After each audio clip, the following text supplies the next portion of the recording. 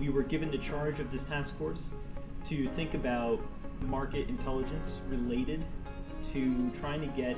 electrification moving forward. And the end product that we want is a tool that can utilize as many publicly available data sets that exist today and overlay them and prioritize different types of key metrics within them so that you can generate a list of those buildings that are extremely ready for electrification using heat pump technology. It is an open access, easy to use, interactive online platform that provides basic heat pump readiness information to various stakeholders. This is truly supposed to be public, so it can be anyone from city officials